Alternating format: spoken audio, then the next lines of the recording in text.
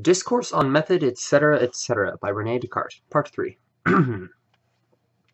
finally, just as it is not enough, before beginning to rebuild the house where one is living, simply to pull it down and to make provision for materials and architects, and also to have carefully drawn up the building plans for it, but it is also necessary to be provided with some place else where one can live comfortably while working on it. So too, in order not to remain irresolute in my actions while reason required me to be so in my judgments. Hang on, the dog walked in. And he's gone now. Pardon that. It is also necessary to be provided with some place else where one can comfortably live while working on it. So too, in order not to remain irresolute in my actions while reason required me to be so in my judgments, and in order not to cease to live as happily as possible during this time, I formulated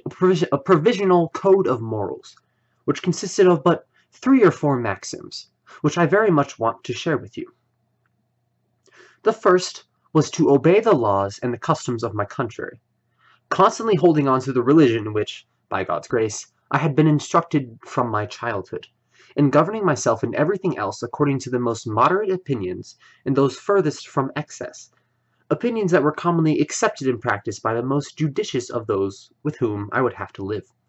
For, beginning from then on to count my own opinions as nothing because I wished to submit them all to examination, I was assured that I could not do better than to follow those of the most judicious. And although there may perhaps be people among the Persians or the Chinese just as judicious as there are among ourselves, it seemed to me that the most useful thing was to rule myself in accordance with those with whom I had to live, and that, in order to know what their opinions truly were, I ought to pay attention to what they did, rather than to what they said. Not only because in the corruption of our morals there are a few people who are willing to say everything they believe, but also because many do not know what they believe. For, given that the action of thought by which one believes something is different from that by which one knows that one believes it, the one often occurs without the other. And among many opinions that are equally accepted, I would choose only the most moderate, not only because they are always the most suitable for practical affairs and probably the best — every excess is usually bad — but also so as to stray less from the true path in case I should be mistaken, than if I had chosen one of the 2 extremes when it was the other one I should have followed. And in particular, I counted among the excesses all the promises by which one curtails something of one's freedom. Not that I disapproved of laws that, to remedy the inconstancy of weak minds, permit someone, when he has a good plan or even for the security of commerce, some plan that is merely indifferent, to make vows or contracts that oblige him to persevere in it, but because I saw nothing in the world that always remained in the same state, and because, for my part, I promised myself to improve my judgments more and more, and never to make them worse. I would have thought I committed a grave indiscretion against good sense if, having once approved of something, I had obliged myself to take it as good again later, when perhaps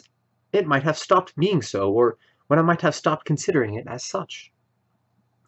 My second maxim was to be as firm and resolute in my actions as I could, and to follow the most doubtful opinions, once I had decided on them, with no less constancy than if they had been very well assured.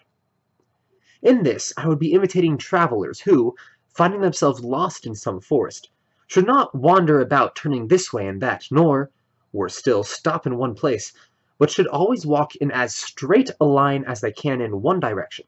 and never change it for feeble reasons, even if at the outset it had perhaps been only chance that made them choose it. For by this means, even if they are not going exactly where they wish, at least they will eventually arrive somewhere, where they will probably be better off than in the middle of a forest. Thus the actions of life often tolerating no delay, it is a very certain truth that, when it is not in our power to discern the truest opinions, we must follow the most probable, even if we notice no more probability in some than others. Nevertheless, we must settle on some, and afterwards no longer regard them as doubtful, insofar as they relate to practical matters, but as very true and very certain, because the reason that made us decide on them appears so. And from then And from then on, this was able to free me from all regret and remorse that usually agitate the consciences of those frail and irresolute minds that allow themselves inconstantly to go about treating as if good things they later judge to be bad. My third maxim was always to try to conquer myself rather than fortune, and to change my desires rather than the order of the world, and generally to accustom myself to believing that there is nothing that is completely within our power except our thoughts,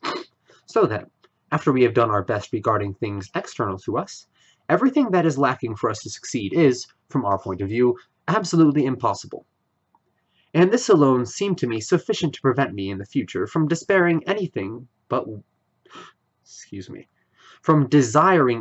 what I was to actually acquire, and thus to make me content.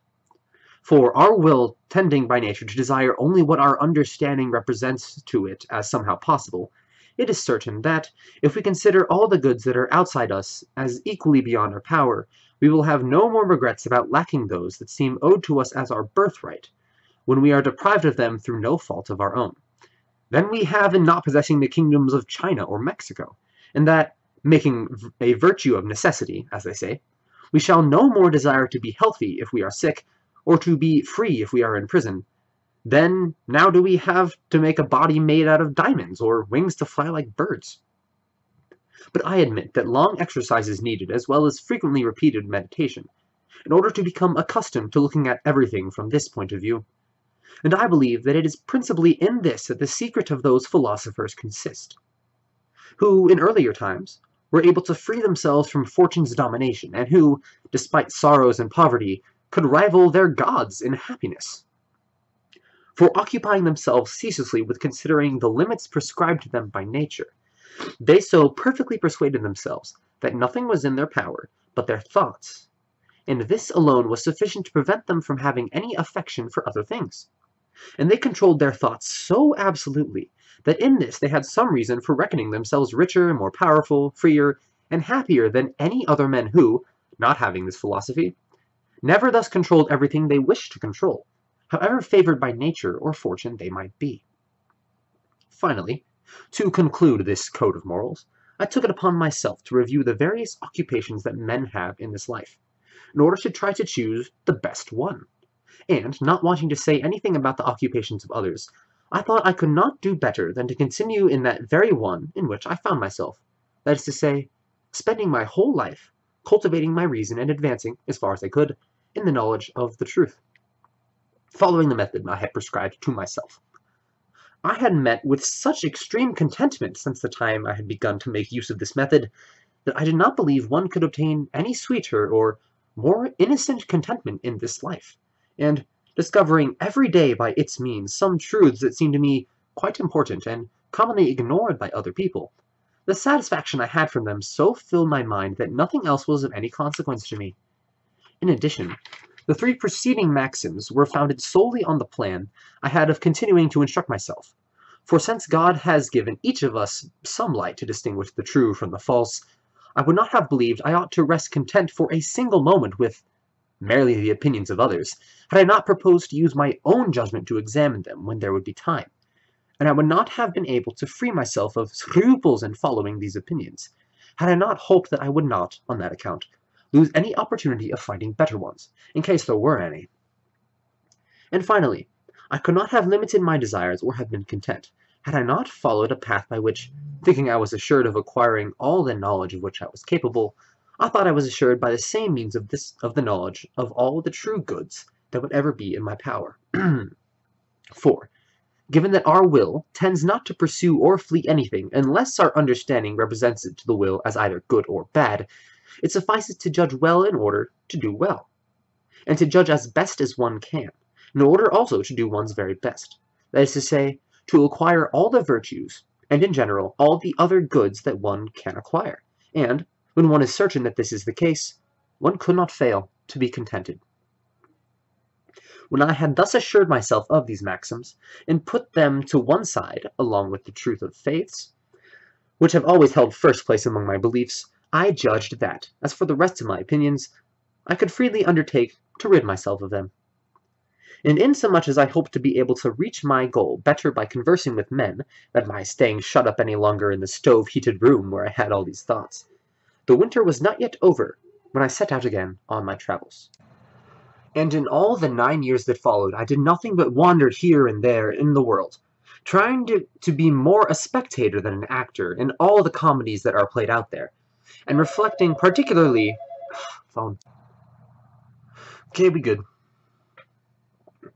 In all the comedies that are played out there, and reflecting particularly in each matter on what might render it suspect and give us occasion for erring. I, meanwhile, rooted out from my mind all the errors that had previously been able to slip into it. Not that, in order to do this, I was imitating the skeptics, who doubt merely for the sake of doubting, and put on the affectation of being perpetually undecided, for, on the contrary, my entire plan tended simply to give me assurance, and to cast aside the shifting earth and sand, in order to find rock or clay. In this I was quite successful, it seems to me, insomuch as trying to discover the falsity or the uncertainty of the propositions I was examining, not by feeble conjectures, but by clear and certain reasonings. I never found any that was so doubtful that I could not draw from it some quite certain conclusion, even if it had been merely that it contained nothing certain. And just as in tearing down an old house, one usually saves the wreckage for use in building a new one.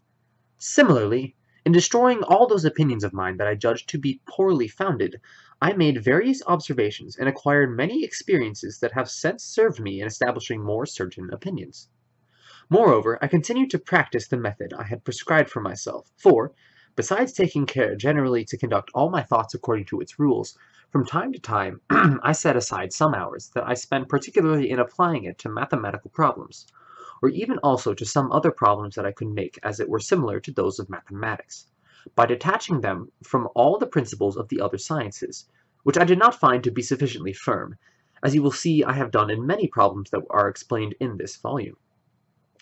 And thus, without living any differently in outward appearance than do those who, having no task but to live a sweet and innocent life, make a point of separating pleasures from vices, and who, in order to enjoy their leisure without becoming bored, involve themselves in all sorts of honest diversions, I did not cease to carry out my plan and to progress in the knowledge of the truth,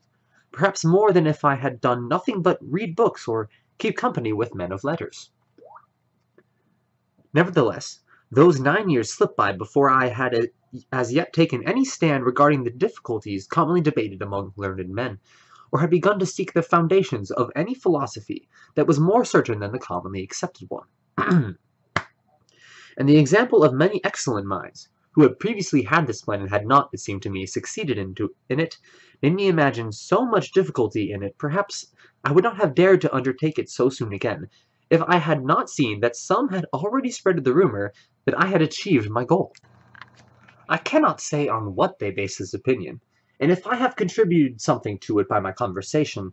this must have been because I confessed that of which I was ignorant more ingeniously than those who have studied only a little are in the habit of doing, and perhaps only because I showed the reasons I had for doubting many things that other people regard as certain, rather than because I was boasting of any learning.